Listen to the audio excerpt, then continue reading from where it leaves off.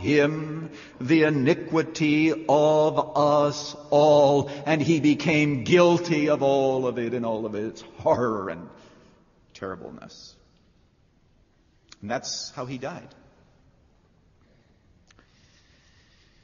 What I'd like to do is to show you now how the cross of Jesus Christ is God's greatest moment, his greatest moment. You say, oh, I thought that the creation of the world was. Listen, if all that we had was creation, we'd know about his power. We'd never know about his grace. If he had consigned mankind to hell, we'd have known his justice, but we'd have never seen his grace and compassion.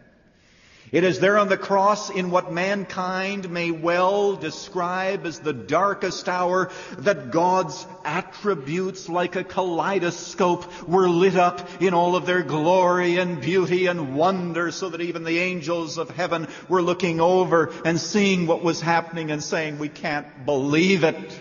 This is God at his finest hour. What are the attributes? First of all, Paul says in Romans 3:25, he says, God set Christ forth to declare his righteousness. That's the first purpose of the cross. You say, I always thought that the cross was designed to save me. Listen, the first purpose of the cross is for God to declare to the world his righteousness. It says that Christ was set forth publicly to declare the righteousness of God. Because you see, God was serving notice throughout all of the universe at that moment that there was no such thing as him being able to forgive a single sinner unless payment was fully made for that sin.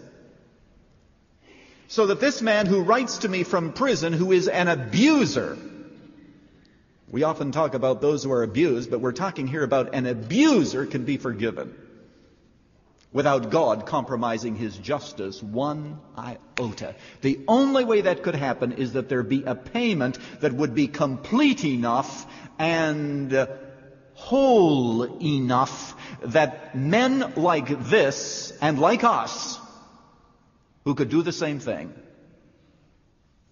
could be thoroughly and totally acquitted by God and God's reputation remain intact. That's what it means. The righteousness of God was set forth. Years ago, there were some atheists who wrote a tract to mock God. And in the tract they said, what kind of a God has friends like the God of the Bible? They said, here's Abraham who told a lie to save his own skin, and he's called a friend of God. Here's Jacob, who is nothing but a cheater, and he's called a prince of God. And then they said there's Moses, who was a murderer and a fugitive, and he stands up and he tells people, thou shalt not kill, and God uses him. And then David came in for the most severe criticism. Here's an adulterer and a murderer who's a man after God's own heart. What kind of a God is that? And you know, in their perverse way, the atheists had a point. What kind of a God does associate with people like this if a man is known by his friends? What kind of a God are we talking about? Friend, the primary purpose of the cross is to remove the scandal from God's name and to clear his name.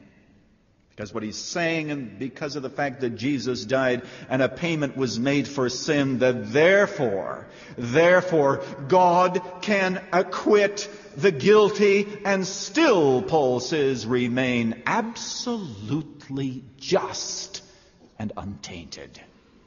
That's the first purpose of the cross, is to rid God of scandal.